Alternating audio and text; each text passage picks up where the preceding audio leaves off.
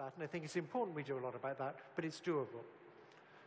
The next one is battle robots. And it's interesting to think, what are the other papers out there that could be the same in 5? Thank you so much. What an incredibly thoughtful, inspiring, interesting, phenomenally smart.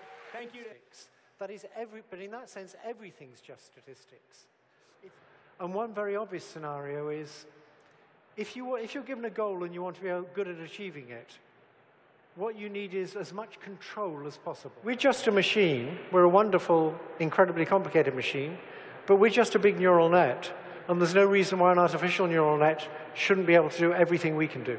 But I think we have to take seriously the possibility that if they get to be smarter than us, which seems quite likely, and they have goals of their own, which seems quite likely, they may well develop the goal of taking control.